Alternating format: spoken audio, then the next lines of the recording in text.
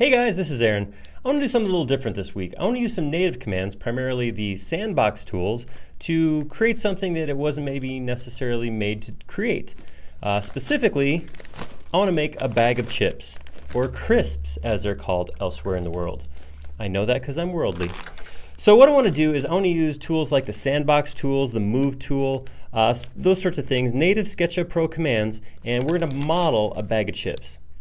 As I was putting this video together, I thought, you know, it's pretty cool to go through that workflow and see how to do that, but what might be even more fun is to do that once with the native commands and then again using extensions. So that's exactly what we're going to do. I'm going to model this bag of chips using native commands, and then I'm going to come back in the next video and model this bag of chips, different from this one, this bag of chips using extensions. So we'll get to see the difference. How can I use the native commands to model versus how do I use extensions? So it'll be two videos, but it'll be pretty cool to see how the two different workflows stack up. So let's jump right in and look at using SketchUp Pro native commands to model a bag of chips. All right, so first thing I got here is I'm gonna unfortunately remove Stacy, sorry, bye Stacy. And I'm going to draw a grid using Sandbox tools. I have the Sandbox tools toolbar on here, so I'm going to start by using the grid command to put in a grid that represents the rectangle that's going to be my bag of chips. So I have a 1 foot grid spacing, and I know I'm being arbitrary yet again by just drawing a shape. There's my rectangle, it's going to represent my bag of chips, but I can scale it afterwards if I want to make it smaller. All right, so there we go. There's my grid. If I double click to enter the grid, I can now grab my Smooth tool, and what Smooth is going to allow me to do is I have a radius down lower right corner. You can see it says 4 foot right now, and it's going to let me pick a spot in the model, and you can see I'm holding down my left mouse button right now, and as I drag up and down, the vertices closest to where I clicked move the most, and the other ones move less. So, and you can actually see this is indicated by the little yellow dots there. The big dots are going to move a lot. The pale dots, the little tinier dots, are going to move less. So this is a great command to do things like put a bulge into this geometry. I'm going to go set this to a bigger cursor. I'm going to jump up to maybe 8 feet, and I'm going to go ahead and click and drag upward. I'm going to come up here. Again, I'm gonna come up. What I'm trying to do here is just kind of get a little bit of loft in the entire shape. That's a little much probably. That's overfilled bag of chips right there. What I'm trying not to do is I'm trying not to get too much loft towards the edges. I want to get the bulge really in the middle and not so much around the edges. You can see I have a little bit of a little step up on the sides here. That's okay, we'll come back and fix that. But what I'm really looking for is to put the bulk of that curve in the middle of my shape. This looks okay right now, but obviously that's not going to work as a bag of chips. That looks like somebody stuck a baseball inside of a chip bag. So what I'm going to do is I'm going to switch to a smaller cursor. So rather than 8 foot, I'm going to drop down to 4 feet. And maybe I'll take this down a little bit, you know, try to make it a little less normal of a shape too. Make it look like there's multiple things inside there, not just one big thing. There we go. Maybe I'll push down, pull up. At this point, it's just kind of molding. I'm kind of just creating an irregular shape. All right, that looks pretty good. That's I would buy that as a half a bag of chips.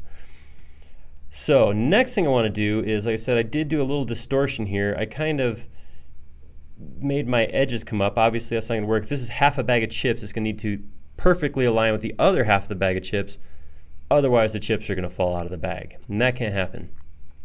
What I can do is I could use Move to align these lines, but I'm going to actually use a Sandbox tool command to come in here and click on points. And when I click on a point, a vertex, because this is Sandbox tools, I can only move vertically. The Sandbox tools are intended primarily, there's modifier keys in there, but the main function is to move vertically because that's the way landscaping generally works. You bring surfaces upwards towards the camera to create landscape. So this is nice. This is a nice tool over Move because I don't have to anything to constrain. I can just move to that last point, and when I click, I'm assured that vertically these points are now all aligned across the bottom here. So I say I'm assured that that's true, but how do I verify that? How do I check? A great way to do it is using my styles. So over here in my styles menu, under the Edges tab, I can change my color from all the same to by axes. And that's going to color code my lines. So you can see here these lines that are running now parallel to the red axes are turned red. The ones that are parallel to the green axes are turned green. Simple color coding, makes sense, right? So as I'm doing this, as I drag each line, you can see once it lines up, it automatically changes color. So it's a great way to verify that I'm actually putting this in the right spot. Now this is not the most fun modeling technique in the world, but it is pretty simple. It's a little time consuming, but it's a click for each side, not a ton of work. But what I'm going to do is I'm going to spare you all the clicks, and I'm going to do this super fast. I'm going to do this so fast that you will not believe your eyes. You're going to insist that I did something like a little video editing to make this happen. Drag. And see my dotted line, follow my cursor is the red color, that's good. It's really easy to move those. I'm going to add a little irregularity here, and this section here, pull it out a little bit. That was pretty good. So I'm going to do the same thing, exactly the same, but similar process on the right side. Grab a bunch of lines, slide them in. Maybe this time with some. And there we go. So that half a bag of chips is now ready to be joined with the other half. I'm not going to go through and model another half. What I'm going to do instead is I'm actually going to take this one and I'm going to make a copy. I'm going to use move and the modifier key to bring it over here. Now I'm just going to use the handles on the move box. When I have a group selected, it automatically gives me these handles. Click on this one on the right, and I'm just going to flip it over 180 degrees. Then I'm going to move it from one of these corners to this corner right here, and I have my chip bag is coming together. To make this all weld together, I'm just going to select both groups, right click, and explode. And that's automatically going to weld everything together. I can double check that by triple clicking on any geometry. If the whole thing lights up, then I know it's joined together. All right, this is looking pretty good. Couple things I want to fix. One is it's inside out, so I'm going to right click while it's all triple clicked, while it's all selected, and say reverse faces. The other thing I want to look at is these edges. If I look at a bag of chips, the bulge here in the middle kind of makes the material pull in on the side, so it's not actually a perfect rectangle if I look down on it.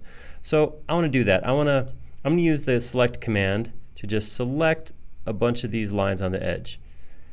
And then I'm just going to use the move command to slide it in near that next course, the next set of lines. And I'm going to grab the next set, maybe something like that, and do the same thing again, slide it in again. So what this is going to give us is, if we look at it from the side, it's giving us that bulge of the bag there. This is not so natural looking. This doesn't look as, these steps look a little awkward. So what I'm going to do to fix that is I'm going to use the move command. Just straight up regular move, nothing selected. If nothing is selected, I can hover over a point, click, and just drag that in.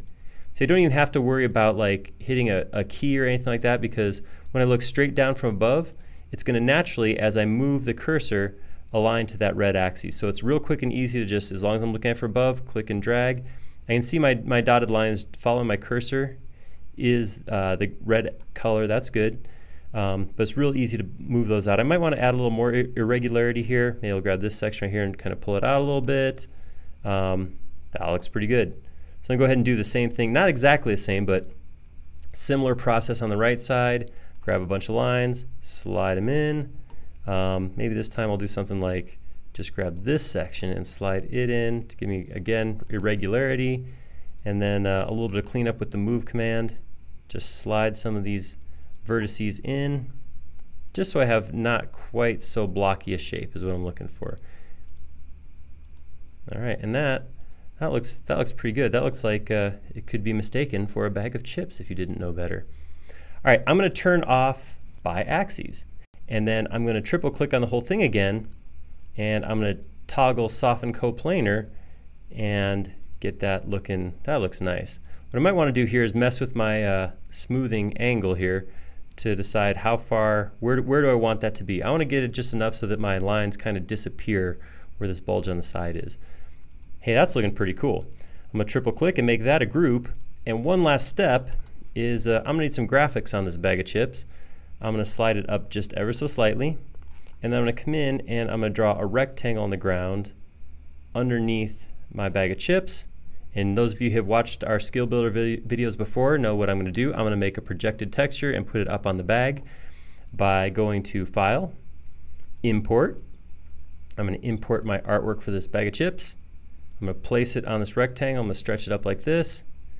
Then right click, texture, projected, and now I can come into the bag and I can say paint bucket tool, sample that projected texture, put it on the bag, and there we go.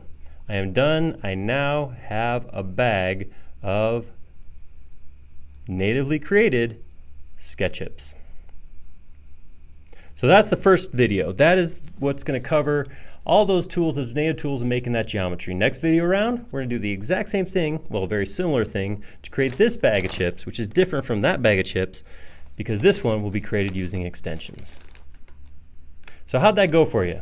Were you able to follow along? Did you enjoy learning something? Let us know in the comments down below. Also, while you're there, go ahead and give us a like and maybe even subscribe.